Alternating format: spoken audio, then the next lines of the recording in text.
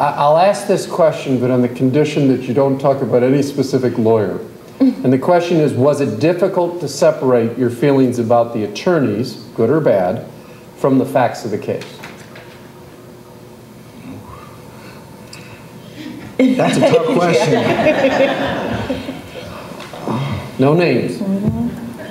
At one point, it was. Because we had a lawyer that got emotional, very emotional. And yeah, at one point it was with that. Okay, with that particular. so it's during the process, what I hear you saying is during the process it was difficult, but I also hear, I think I hear you saying, but you were able to separate that in time. Definitely I was able to separate it. But it, I mean, it was,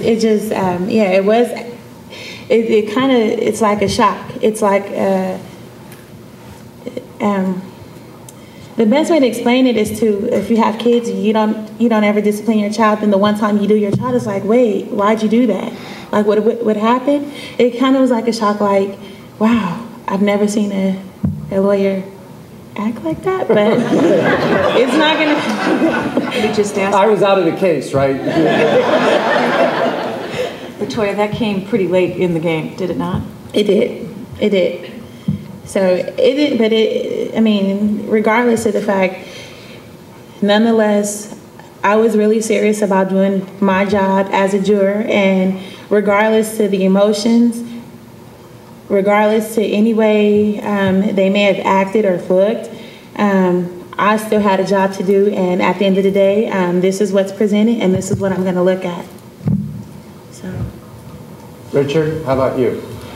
Well, I guess one lawyer maybe got emotional at the end, but I didn't really consider that emotion. Well, let me reframe the question a little bit, but we're all human. We have reactions to people. I don't like you because you like Southern Cal, and you don't like me because you went to Notre Dame. No, we've got over that difference at lunch because they've only beaten us 8 years in a row. So,